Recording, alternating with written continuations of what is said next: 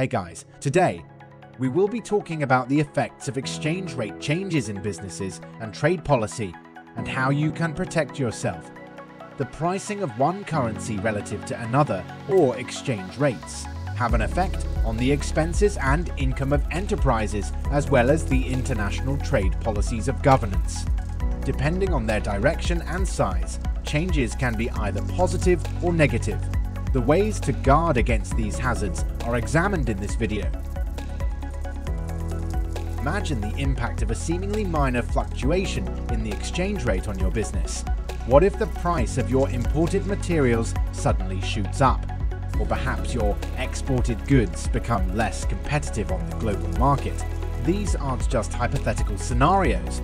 They are very real possibilities in today's globalized economy, where exchange rate changes impact businesses and trade policies significantly. To understand this impact, consider a real-world case study. A US business imports steel from China.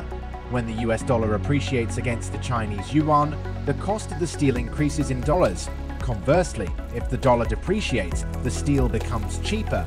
Now, this not only affects the business's expenses, but also its revenue.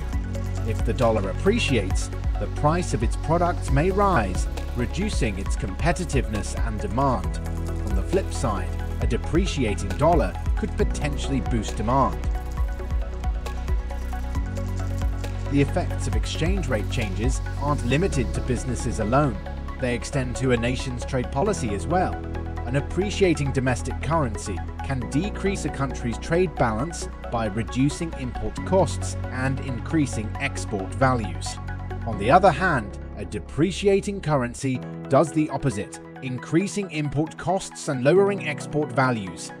The impacts are also felt in trade agreements and negotiations, with a country's bargaining strength increasing with currency depreciation and decreasing with currency appreciation.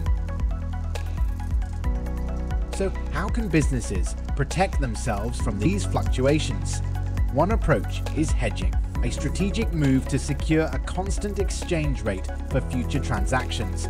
Another is diversification. By spreading resources across multiple markets or currencies, businesses can lower their exposure and risk, and then there are adjustment strategies like reducing prices or expenses, increasing production, or tweaking marketing plans.